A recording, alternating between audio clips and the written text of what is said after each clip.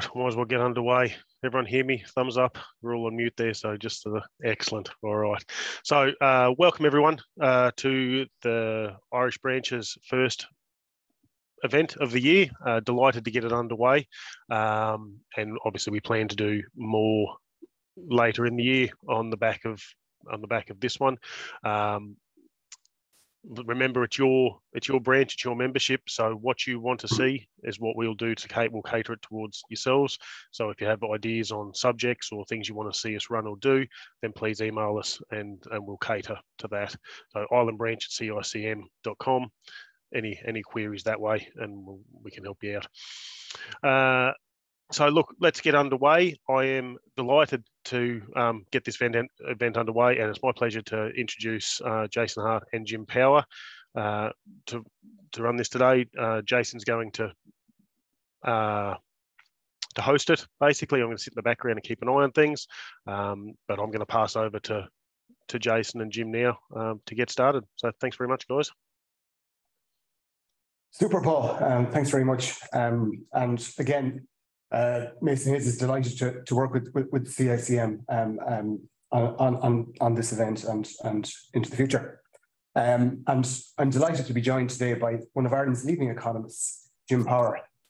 Many of you might know that Jim Power was chief economist for the Bank of Ireland Group and for Friends First during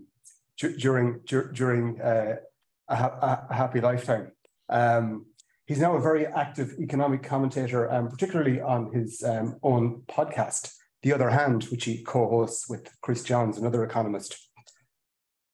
Just to give you guys an overview as to what we're going to discuss, I'm going to cover the global economy briefly with Jim, maybe looking back to last year and the year ahead.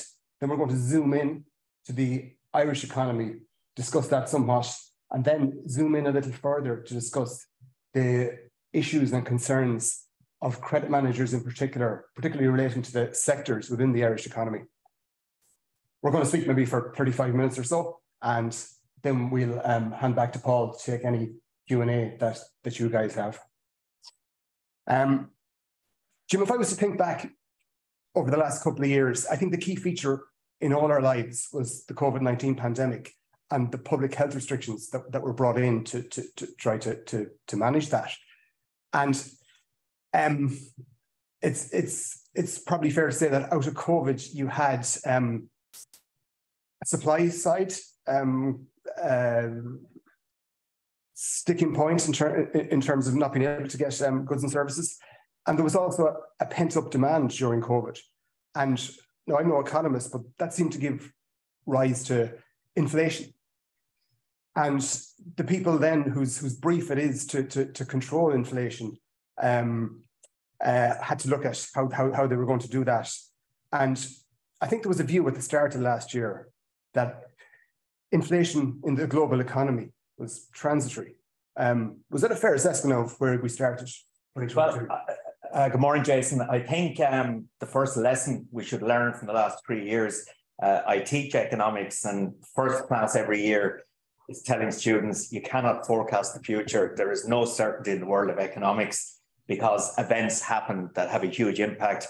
I remember this time 3 years ago, looking at the year ahead, I was pretty upbeat for the world economy. Ahead of a US presidential election, I felt a lot of this antagonism that Trump had towards Europe and China would ease down and that we'd be fair set for a reasonable year. And then, of course, in early March, we had the declaration of a global pandemic. We then had, a year and a half, depending on the jurisdiction, of significant levels of restriction everywhere. So basically what we saw happening was that a lot of supply shut down and a lot of demand was repressed, in the sense that a lot of people were still working and earning, but the ability to spend was seriously restrained. And likewise with businesses, put a lot of investment on hold during that 18-month period. And then as 2021 progressed, as the vaccine program was rolled out, as the global economy started to reopen, we saw this resurgence of repressed demand coming up against supply constraints. And, Economics 101 would tell you that when that happens, inflation starts to become a problem. And indeed, in the final months of 2021, we started to see inflation rates that we hadn't seen in 20 years at that stage. The view from central bankers this time last year was that this would be a transitory problem, that as 2022 progressed, supply chains would gradually come back on stream. This resurgence of repressed demand would level off and normalize, and then inflationary pressures would start to gradually ease.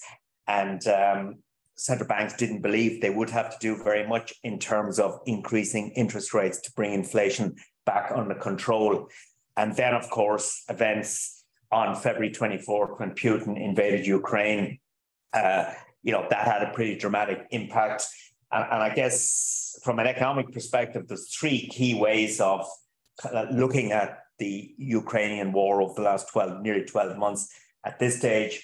One is the impact it has had on energy.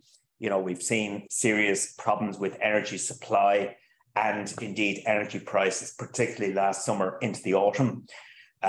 Secondly, we saw global food supply chain be seriously disrupted because some of us may have, a lot of us didn't. I certainly didn't realize until 24th of February last year just how important Ukraine is as the food basket of the world, really, particularly areas like wheat production and sunflower oil and so on. So we've had a serious shock to the global food supply chain. And then the third area, sort of broadly defined, is industrial metals, lithium, lithium, nickel, palladium, the stuff that goes into electric batteries, for example, and a lot of other construction materials. So there was three major shocks, and the net result was that inflation really took off. And by October of last year, inflation everywhere was really running at the highest levels we'd seen in 38, 40 years. And central bankers also, as the year progressed, suddenly started to react to this. They now realize that inflation was becoming a bigger issue, that there was a significant risk it would become embedded in the system, in a sense that as economic actors, we'd all start building in higher inflation into our behavior, and inflation then starts to become embedded in the system. There is an old saying in economics, at least dating back to the stagflation of the 1980s, after the two oil price shocks, that the persistence of inflation increases with the rate of inflation. So in other words, as the rate of inflation rises from month to month, we start to build it into our behavior, and suddenly it becomes ingrained or entrenched in the system. And that, more than anything else, was what central bankers were scared about. And they reacted aggressively. We saw the Federal Reserve take rates from 0 last March. The latest increase saw rates go to 4.75% last week. We've seen the Bank of England take rates from 0 to 4% over the last 12 months. And the European Central Bank has taken rates from 0 in late July to 3%, with the latest 0.5% being delivered last week. So central bankers are now acting aggressively to bring inflation under control. And I think from a global economic perspective, inflation is going to be the dominant theme during 2023. There is a sort of a consensus view out there that as energy prices come back, and one of the things that has really happened in the last 3 or 4 months is that natural gas prices particularly have fallen dramatically. Last August, natural gas prices in Europe were trading at almost 350 euro. The equivalent today is about 55, 56 euro. So that's a collapse. And oil prices have also come back a bit. So that will feed into headline inflation. Indeed, since October, we've seen it start to come back. But central bankers are certainly not relaxed about it at the moment. They still believe they have further to do on the interest rate front to bring inflation under control. So after 4 decades of its absence, inflation really is the global theme at the moment. And as you say, very much part of the landscape. So, like you said there, I think timing is everything in economics. And maybe, Jim, if we had done this webinar a month ago, or certainly 2 months ago, and we were talking about the economic forecasts that were out there at the time, it would be more on the pessimistic side. But I saw the IMF report looking into the year ahead was released last week, and they had revised upwards their projections, I think, so that for the global economy, they might see a global growth rate of just under 3%, I think, for 2023, and a little more than that in 2024. Are you as optimistic, or would you have a sense of pessimism for the year ahead for the global economy? Well, looking at all the official and private sector forecasts that were produced towards the end of last year, very, very downbeat. Yeah. There was a lot of talk about global recession. There was a lot of talk about a really difficult year for the global economy. Last year, the International Monetary Fund published three forecasts. On each occasion, it successively revised down its global growth forecast for 23.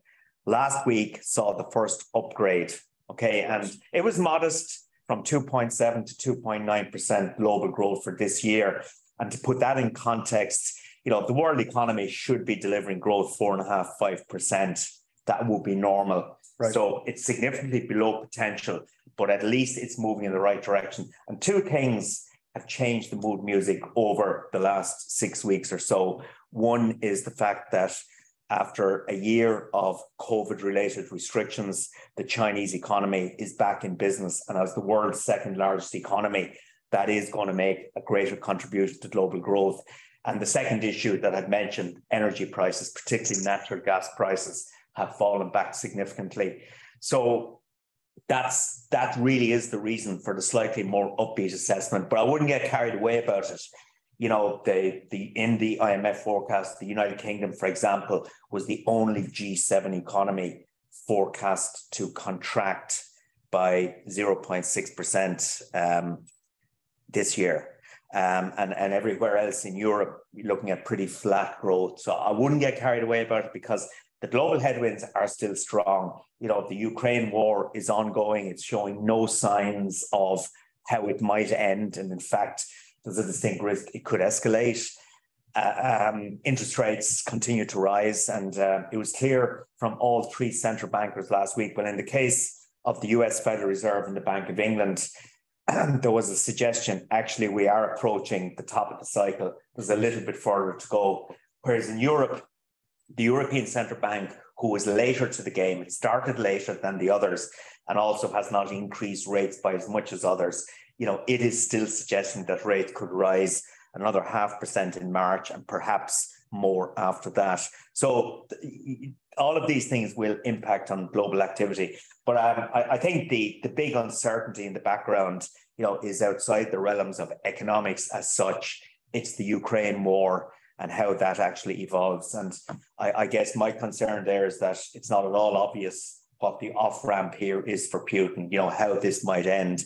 And it's just a distinct risk. It just continues to rumble on for the foreseeable future. And of course, as the IMF pointed out last week, one of the global risks this year is if that situation escalated again and starts to seriously disrupt energy and food supply chains again, because some of those pressures have eased. So it's a little bit better, a little bit more upbeat than you would have been even a month ago. But it'd be naive to believe that these challenges are not there. They are there. That's how we deal with them. Certainly nothing to get carried away about, so as you say. If we zoom in then, Jim, maybe to the Irish economy, and we look back at the Irish economy's performance last year, it seems to me to be a good news story. And one metric in particular that jumped out at me was the fact that our tax revenue rose by a whopping 22% year on year. Tax rose to, I think, just over 83 billion euros, which was 14 billion ahead of the previous year, and 24 billion then ahead of 2019, the last year prior to the pandemic. That seems to be, on that at least, to indicate an economy that's in really good health. Yeah, I mean, I guess for the Irish audience here this morning, they'd be aware of this, but for the international participants in this call, it's important to understand in an Irish context that gross domestic product, GDP, which is the international measure of economic activity. It needs to be treated with extreme caution in an Irish context. Preliminary data from our Central Statistics Office suggests that GDP last year expanded by 12.2%, which is by far the strongest growth rate of any country around the world last year. Irish GDP is grossly exaggerated by some of the activities of the multinational sector. So, excuse me, in 2015, and subsequently we saw a lot of intellectual property assets being brought into Ireland for tax reasons. Aircraft leasing is a massive industry in this country, but both of those activities form part of GDP, but their relevance on the ground in the economy is limited. Okay, so the Central Statistics Office, I don't want to give me a lesson in economics here, but it's important to understand it in an Irish context.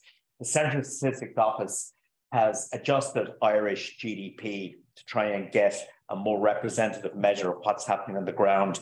And it comes up with a measure called Gross National Income Star, GNI Star. It has no international resonance. It's purely a domestic construct to help us understand what's happening in the economy.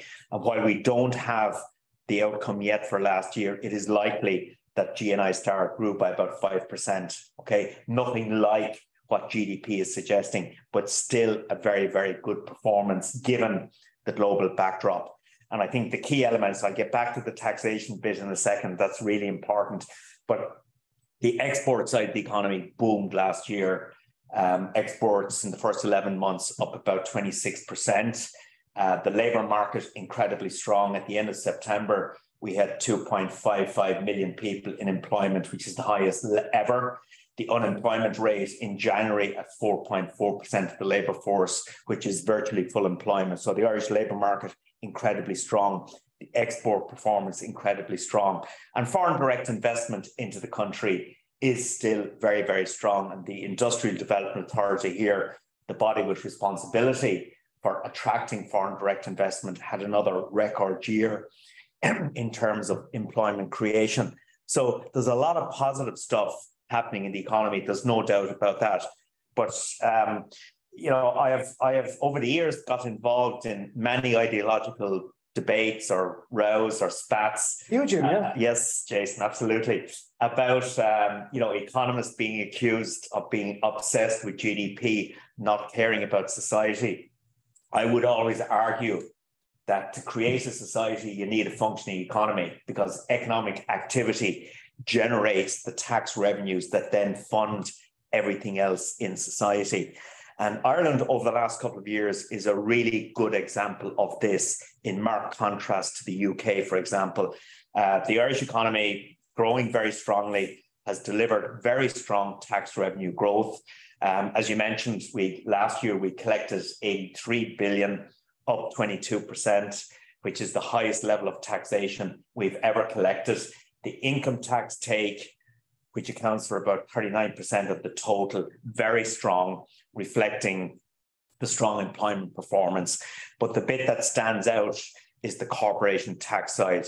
We collected just over 22 billion this year. 10 years ago, we'd have been lucky to collect 4 billion.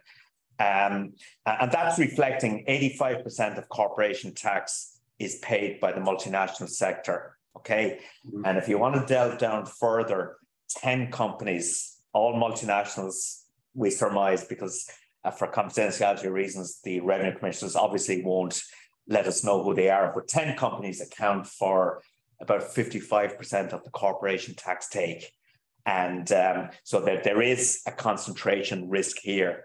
And that's the bit you'd be concerned about, some global development, such as what's happening on the global technology front at the moment. The profitability of global technology companies is under pressure. They're shedding employment to bring costs back into line again. And there is a distinct risk that could start to reflect in weaker corporation tax take here. I wouldn't be terribly pessimistic about it. I think there will be some reduction, but the Department of Finance here is very conscious and is very risk averse, as the Department of Finance should be, really. But the Department of Finance is arguing that up to 10 billion of that 22 billion could be at risk at some stage. So government don't go out there and spend all of this money just in case it disappears at some stage. But as we stand at the moment, or sit, the tax revenue situation is really strong. And Ireland back in September 27 delivered a budget package of 11.2 billion euro, which is the highest or the largest budget package we've ever seen in this country. And in marked contrast to Kwasi Kwarteng's mini budget in the UK in October, the budget package here was totally funded out of a budget surplus on the back of tax revenue buoyancy. So in a nutshell, Jason, yeah, the Irish economic momentum is still good. There's no doubt about that. But given all of those global headwinds, rising interest rates and so on, you know, and I guess I would say this, wouldn't I, as a conservative economist, but we need to be a little bit cautious about how we treat it. But it's a good story. Fair enough. I suppose as a debt collector, as a collector myself, when one sees collection figures like that for any given year, and the fact that they are collections as opposed to simply turnover, it always is going to be the metric that jumps out. You mentioned the employment figures. The employment situation here is obviously really healthy too. You had I know mentioned in the past too, household savings are very strong as well. But there are other things that suggest that there are difficulties and challenges too in our economy, and inflation and the ever rising spectre of interest rates, which we obviously can't control. That's set by the ECB. What do you see happening on inflation in Ireland specifically over the year ahead? Yeah, I mean, excuse me, on the labour market front, it is a good story, an economy that's virtually full employment. And for many Irish businesses, and indeed this is not unique to Ireland in the last year, the recruitment and retention of workers has been a key issue, and wage pressures have been rising in most jurisdictions. I guess if you're to look for a challenge from that labour market performance, the thing that stands out is what's happening on the global technology front. There's about 126,000 people employed in technology companies per se in this country. And we've seen a lot of global technology companies announce job layoffs in recent times, on average about 10% of workforces. You know, inevitably that will have some impact here on the employment situation. But I think a lot of the workers that will be laid off in technology will be picked up in other sectors that couldn't compete with the big global tech giants over the last couple of years. So I'm relatively relaxed about the labour market situation. In terms of inflation, the headline rate peaked at 9.2% in October, fell to 8.2% in December. And the preliminary estimate, I think it's going to be confirmed tomorrow, is about 7.7%. So it is starting to come down. But the key reason why it's coming down is because of energy prices, petrol, diesel, home heating oil, particularly, you know, reflecting of what's happening in global energy prices. So the energy component, subject obviously to the caveat about the Ukraine war situation and its possible impact on future energy supply. But the hope would be that given global energy balance at the moment, that energy prices will continue to exert downward pressure on headline inflation. There are other elements of inflation I'd be more concerned about. Food price inflation in December was running at 12%. And for 20 years, up to the end of 2021, food prices here on average had been declining. So we've seen a massive upsurge in food price inflation. So, and that's not likely to end soon. Okay, that will be the consensus view. So food price inflation will continue. And the other thing, we include mortgage rates in our measure of inflation here. And in the year to December, the average mortgage cost was up about 22%. So that's feeding into inflation. So there's conflicting forces at play. But I would expect, and this is subject to the caveat of the impact of the Ukraine war situation, but I would expect the headline rate of inflation to probably fall to somewhere between 4 and 5% later this year, and then in 2024 to come back further towards the European Central Bank's preferred target range of just under 2%. So I think we're past the peak of the inflation cycle, but I repeat again, this is subject to the caveat of the impact that Ukraine might have over the coming months on energy. And coming into next winter, as was the case coming into this winter, there will be lots of concerns about global energy supply. Thankfully, this year, due to a combination, particularly of warm weather, a very warm winter in Europe, natural gas stocks have been built up to very, very significant levels. So we've missed the crisis this year, but inevitably we will see talk about that coming into next winter. But as I say, I think everywhere you're going to see the headline inflation rate gradually declining over the coming months. And of course, central bankers will be instrumental in that, in the sense that they are still in interest rate tightening mode to try and get inflation under control. And central bankers have basically said, and I think this will feed through to a conversation we're going to have a little bit later on about debt collection and so on. But as interest rates, central banks have taken the view that they will do whatever it takes to bring inflation under control. And if that means forcing economies into recession or significant slowdown, higher unemployment, so be it. That is a price worth paying to get inflation under control. That is the view of central bankers. So, rising interest rates remain an issue. And very, very much a feature. I'm conscious, Jim, that many people on the call are in the credit management sphere, and that they'll be dealing with the various sectors of the Irish economy. And they'll be, I've no doubt, very interested in your view on what's going to happen in some of those sectors, particularly ones that where the focus may be on consumer spending. What do you see happening there over the year ahead? Yeah, I think a real strong feature of the Irish economy since the beginning of COVID, and for the 2 years of COVID, it was a big feature. And in the last 12 months, it has remained a feature.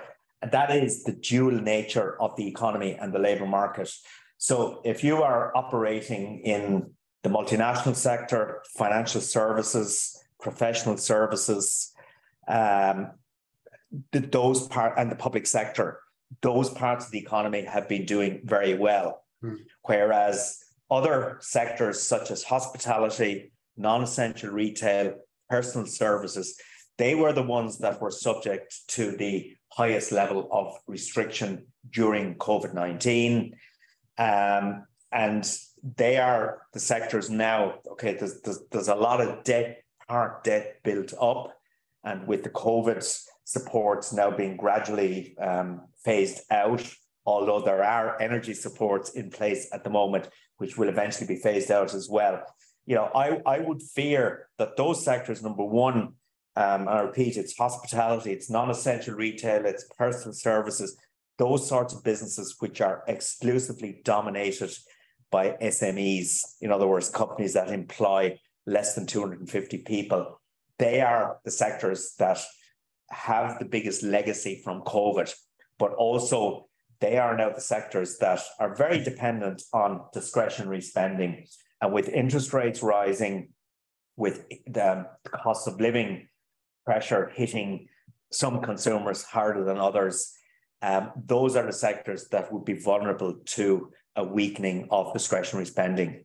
And I think those are the sectors we need to keep a very, very close eye on.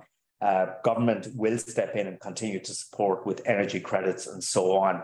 But fundamentally, those are sectors of the economy I would be concerned about at the moment. I think they could have a challenging 2023. Obviously issues like interest rates and inflation will hit some businesses more than others. And I think everyone has agreed that we're going to see signs of distress in that part of the economy over the year ahead. I think it's fair to say that insolvency numbers have been at somewhat of an artificial low over the past couple of years during COVID, particularly in light of, as you say, the government supports, but also a lot of creditor forbearance and payment moratoriums, there were maybe during the years after the Celtic Tiger, there might have been between 1,500 and 2,000 insolvencies every year. Yeah. Whereas last year only saw just under 500, I think, There's a majority view, I think it's a majority view at least, that insolvency numbers are likely to rise. And given from what you said, I presume that you'd be of that view as well. Yeah, I would, Jason, because the insolvency numbers you mentioned are artificially low. And that's reflecting, I guess, government policy since COVID erupted back in March 2020. And of course, this forbearance for companies stretched into the Ukraine war for 2022 as well. So there is definitely an artificial cap being kept. At some stage, that cap will be lifted. And when it does, I think you will see a pickup in insolvencies. And I think a lot of those will be concentrated in the SME sector, in those sectors that I mentioned. Just to repeat, it's hospitality, it's personal service type businesses, it's non-essential retail. And indeed, I've noticed here in Dublin, quite a few restaurants have actually folded in the last month or two or shutting down. So that is definitely one to keep an eye on. But you're correct. There is sort of an artificial cap on it at the moment. And indeed, you could certainly say with the ban on evictions that's in place at the moment, that is also an artificial cap. And when that ban is eventually lifted, you will then see evictions rising again. So it's a really, really unusual environment we've been operating in with 2 years of COVID, with the Ukraine war situation, and with the unprecedented level of government support that's being given to business and to households. And that is not unique to Ireland. It has been the response of virtually every government in the world over the last 2 or 3 years, to varying degrees. Very much so. And I think we can look to the UK, where they would have opened up after COVID that bit earlier, maybe 6 months earlier than we did. And their insolvency numbers certainly have been shooting up over 2022. Yeah, there's a lot to be concerned about with the UK economy. As I mentioned, the IMF, it was one of the only G7 countries forecast contract this year. The political backdrop in the UK is not filling one with confidence at the moment. And I guess I go back to a personal hobby horse. I think a lot of the problems started back in June 2016 with the vote for Brexit. I have to say that from an economic perspective, I always believed Brexit was a balmy idea for the UK. Walking away from free access to a market of 450 million people to do trade deals with countries thousands of miles away, in my view, was never a recipe for economic success. And there's quite a few, I think, people from the UK on the call. Yes, so, I probably insulted half of them. I apologise. Paul will no doubt bring them in when we take a bit of Q&A in a couple of minutes. On that end, I'm going to bring our bit of the conversation to a close very soon. But before I do, I might just ask you to comment on the housing situation in Ireland. Housing seems to me to be all pervasive. It's in every conversation that when we talk about the economy, whether it's restricting our competitiveness or whether it's in relation to young people, that generation in their 20s and early 30s, how they can't get a house. You've got the house price inflation that you mentioned, rental price inflation. Are we ever likely to get to grips with the housing situation in Ireland, Jim? And is it an issue that will define Ireland's economy and Ireland's society? Yeah, I mean, I guess the first point to make here is that Ireland's housing crisis is not unique to Ireland. Many countries struggle to deliver sufficient housing. And we have homelessness problems, we have high rents, high house prices in many jurisdictions. So we're not unique, but it is definitely, in my view, from an Irish perspective, the biggest economic, social and political challenge facing the country. Too often, well, I won't say too often, but the debate tends to be dominated by the social implications about homelessness, about the inability of young people to move out from home, to rent or to buy a house. And that is definitely forcing my outward migration from the country. A lot of my two sons' friends have actually gone to Australia in the last 6 months. It's quite phenomenal.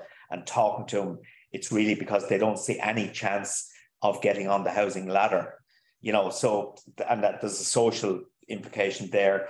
I'll get back to the economic piece, but politically, Sinn Féin is currently at 35% in the opinion polls. It is the biggest party. It's in opposition, and the view and Sinn Féin support is very strong amongst people aged between 20 and 40. And surprise, surprise, the one thing they have in common is that they are trying to get onto the housing ladder, or are being forced onto a very expensive housing ladder, either to buy or to rent. So politically, housing is having a huge impact on this political spectrum here. But the economic piece, I guess, is what I would focus in on most of all. Housing has got to be recognised as one of the most important elements of national competitiveness at this stage. For the IDA attracting foreign direct investment and employment into Ireland, the availability of housing to buy or to rent is now becoming a serious issue. And for Dublin, it's a particular issue given that prices are really elevated in this city. So it is a huge element of national competitiveness. What's happening? Well, at a very fundamental level, there is a basic imbalance between supply and demand. I tend to bring everything back to supply and demand at the end of the day, but between 2011 and 2020, we delivered on average about just over 12,000 new housing units per annum. Last year, 2022, we achieved 29,850, which is 40% higher than the previous year. So it's coming back, but, and this is the but, we should be delivering somewhere between 45 and 60,000 new housing units at the moment to accommodate the repressed demand that's in the system. And we still have a growing population. In April 2022, the census shows we had over 5.1 million people living in the country. That is the highest population since the famine in the 1830s.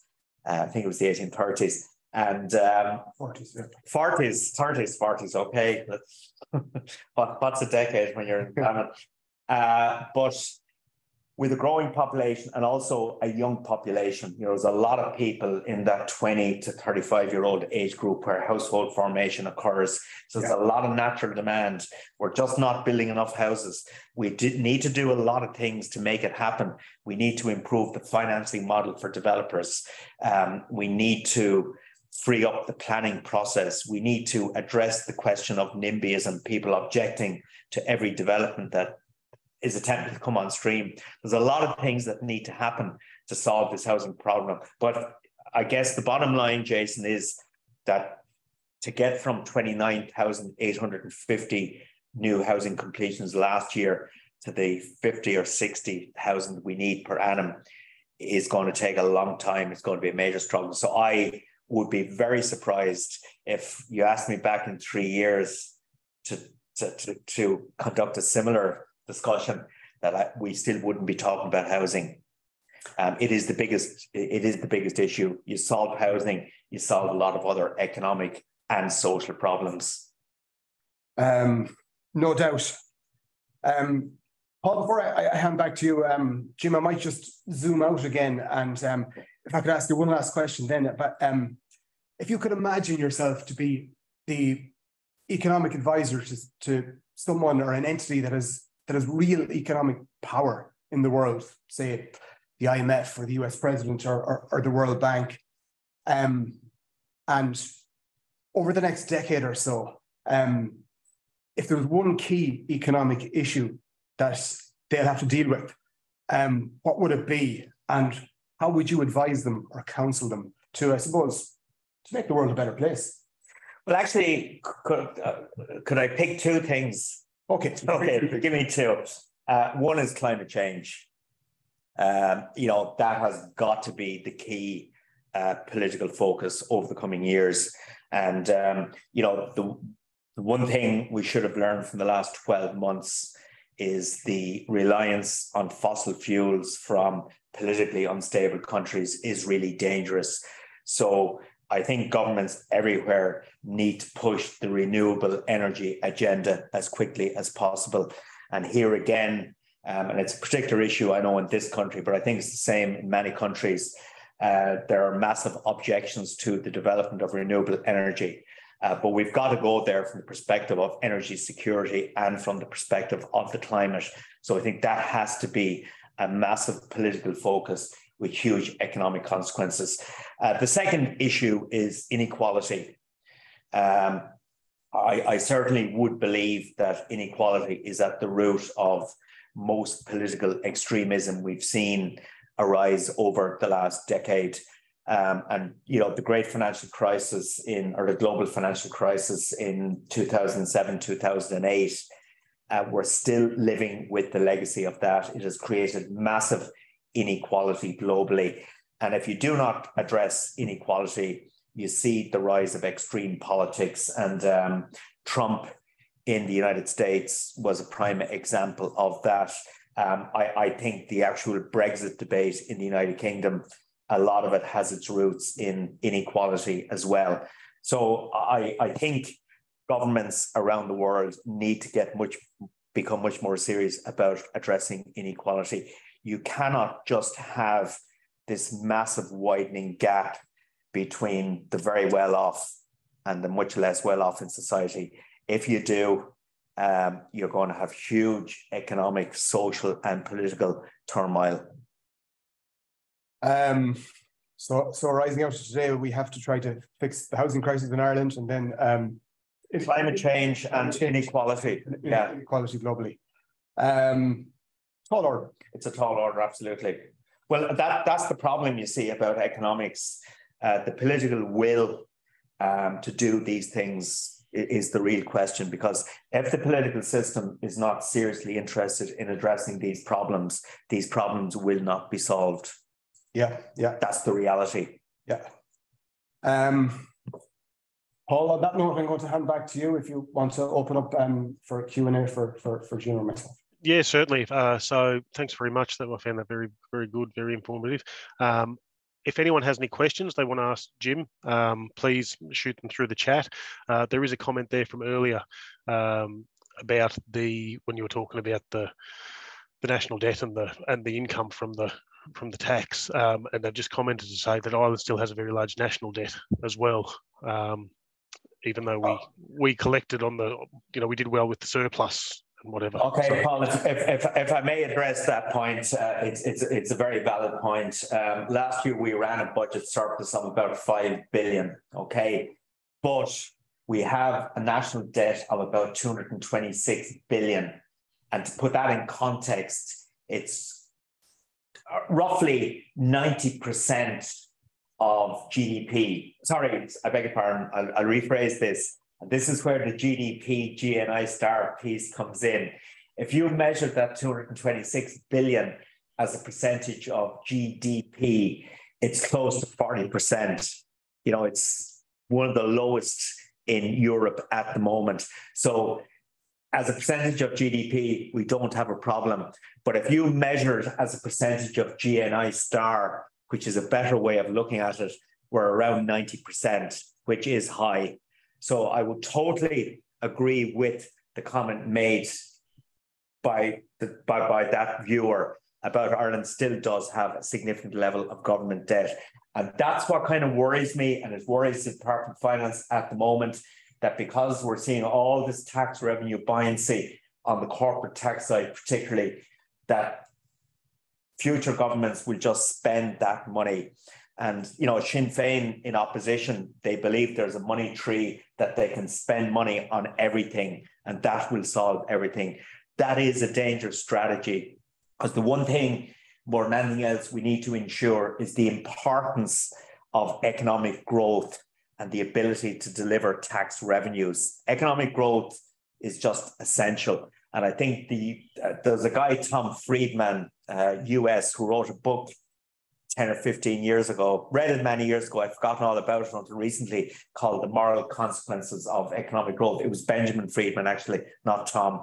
But he wrote a book called The Moral Consequences of Economic Growth. And he was basically making the argument that if a country is not delivering growth, it will not be able to generate the resources to address problems. And the UK currently stands out as a country that has not had real growth for a long time, underinvestment in everything. And that is now putting serious strain on the National Health Service, for example. So economic growth is really important, and policies need to be put in place to promote economic growth. And then the political decision is, how do you distribute the fruits of that economic activity? And that, I guess, is what differentiates the left from the right in an ideological spectrum. I felt the effects of that in the UK only last week myself in relation to strikes and seeking to get a train back to the airport, as you say, when wages aren't rising and inflation is. People get very angry. Yeah, if you underfund public services, you inevitably have all sorts of problems. And March 15th, they're anticipating, I think, 100,000 public sector workers in the UK. At least being on strike. Wow. Yeah. Just another comment on that. Just the tax revenue will have to be sustained for many years to come to pay the national debt. Yeah, well, the thing about debt sustainability, and as people involved in debt collection and so on, I think you would recognise that the sustainability of debt is heavily driven by your income. Okay, and at a company level or at a country level.